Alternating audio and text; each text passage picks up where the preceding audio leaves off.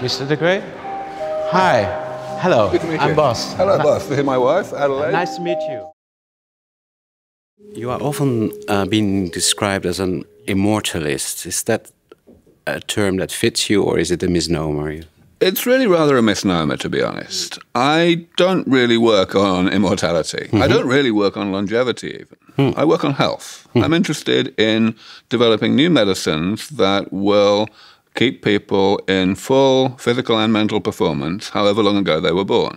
So I'm interested in better medicines for the sickness that is currently associated with old age.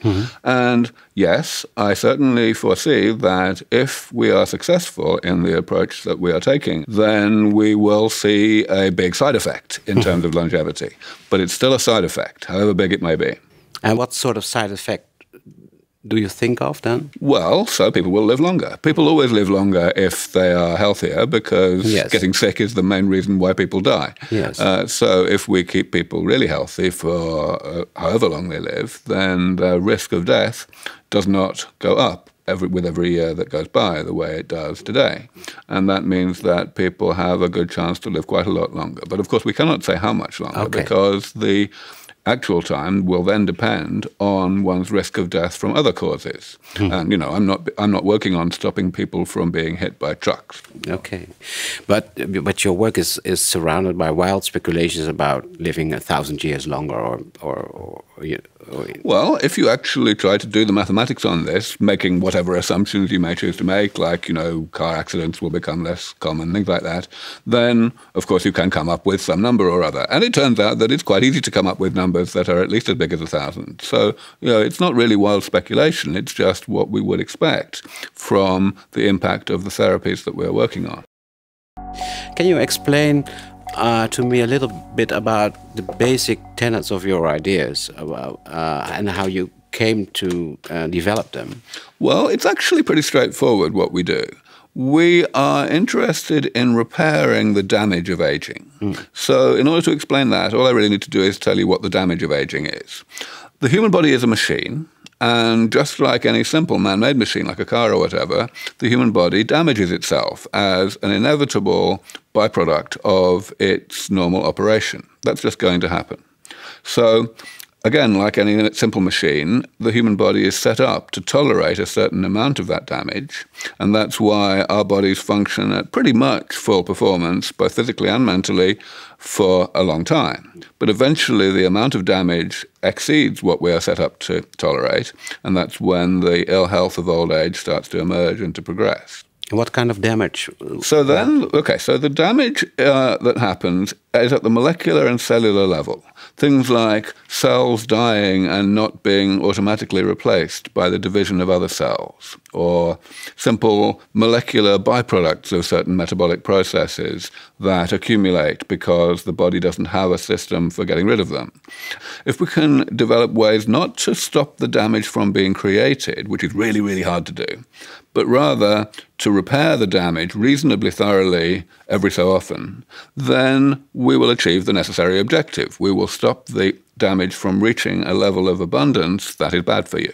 So that will mean that everybody will be a patient in a sense? Everybody's already a patient. Okay. We're all getting sick. We've all got aging.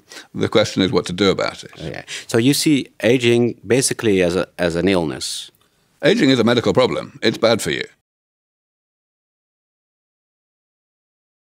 So listening to you, I get the idea you're not the messianic type that you're often are portrayed as, but you are predicting in a more measured way that this longevity will not be a kind of what they call the singularity, one explosion of knowledge that will bring us into a whole different realm of being, but will be a much slower process than.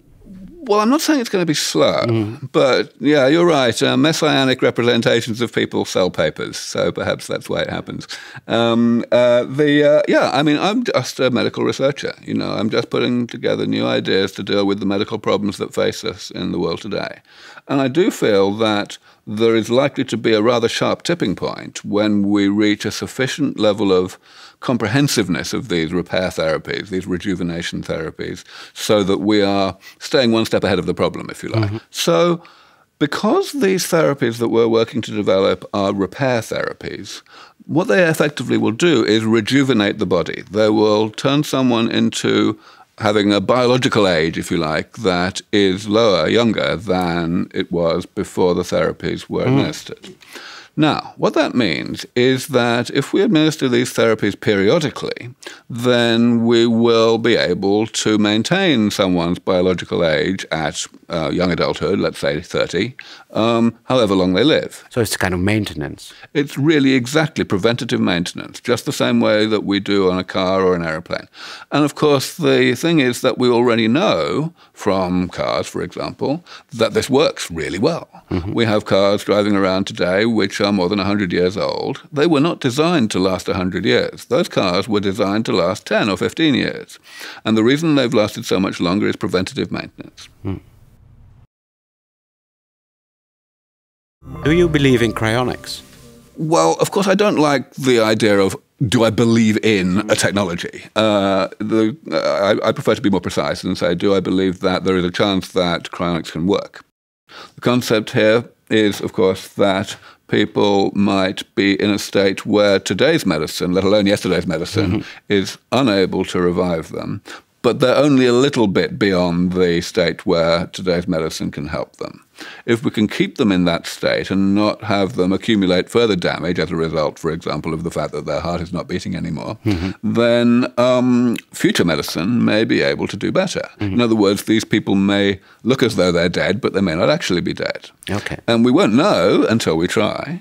But since we have this very straightforward method of allowing ourselves to try, namely taking these people down to a very, very low temperature so that further damage does not accumulate, then it seems that there might be a chance. And I believe that now we are at a point where it is indeed realistic that people who are cryopreserved in the absolute best possible quality that can be achieved today have a significant chance of benefiting from future medicine. So it's less a gamble, you could say, than it used to be. I would say that it's still an enormous gamble.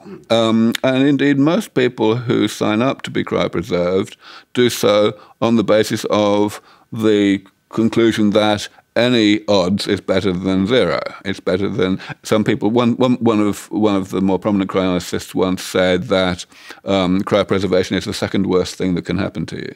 Okay. Are you planning it yourself? I'm signed up with one of the cryonics companies, certainly. Okay. And is it, what will be preserved? Your whole body, or? At the moment, I am signed up only to have my head preserved, but I may change that. Your projections, from what I've read, is that a lot of problems remain to be solved, and probably in this current state you're in, you will not live to see it. I am not motivated mainly by personal ambition to benefit from this work. Okay. Certainly I would like to, but it's not what gets me out of bed in the morning. And what does? What gets me out of bed in the morning is the humanitarian aspect, the sheer number of people who will benefit. The way I look at it is really just mathematical. I say, well, these therapies are going to happen sometime. Maybe they will happen soon enough for me, maybe they won't. My own work may improve my own probability of making the cut by a few percent if I'm lucky, but a few percent is not something to get worked up about. Whereas, if I think about the overall global benefit, then I can reflect on the fact that for every single day that I bring forward the defeat of aging, I'm saving 100,000 lives. That's the number of people who die of aging every day worldwide. Reading about reactions to your work, it seems that people are not only afraid of dying, but are sometimes, or a lot of people are afraid of not dying, in the sense that they resist the kind of implications of your work. Yes. I'm not too surprised at the ambivalence that people have, because until very recently, really until I came along, we didn't have, the field did not have any kind of plan for how we might develop medicines that would truly bring aging under medical control. And that meant that we didn't have any kind of estimate for how long it might take to achieve that goal. So, that means that for practical purposes, the goal is impossible.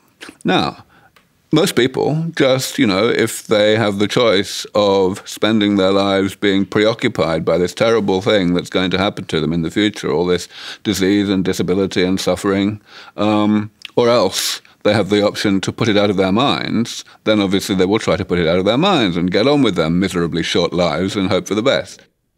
Most people, when they're confronted by illness or death, they panic or they are very sad or they don't want to die, basically.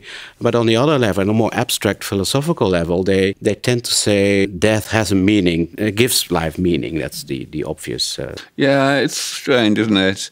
I mean, of course, the way I see this is very much the same as the sociological excuses like, oh, won't dictators live forever? Again, they are just trumped up ideas to try to pretend that aging is a blessing in disguise. But in fact, there is absolutely no logical basis for the idea that death gives meaning to life. It makes no sense at all. What would be the biggest change, you think, if people get used to this longevity? It's perfectly clear. The biggest change in society as a result of therapies that stop people from getting sick when they get old is that we will have very few people who are sick. Yes. And the world will be much happier, the world will be much more prosperous because we won't be spending all this money on people who are sick. The people who would have been sick will be still contributing wealth to society, contributing in every way to society. The world will be a better place. But we will get a lot of more people. Well, not necessarily. That's a big objection, of course, that people often say, oh dear, where will we put all the people? We have to remember, first of all, that the global population is rising more and more slowly as time goes on because the bigger countries in the world have a falling fertility rate. The average woman is having fewer children. The average woman is also having her children later. And when we don't have menopause anymore, the average woman may have their first child at the age of 100, because they're making those choices because there are other things they want to do before they do this terrible, time-consuming thing. And so, the attitudes that we will have in the distant future cannot be predicted. And I do not believe it's profitable or productive to try to base our decisions today on whether we should try to solve the problems that we have today on some speculation about how things will be in 500 years.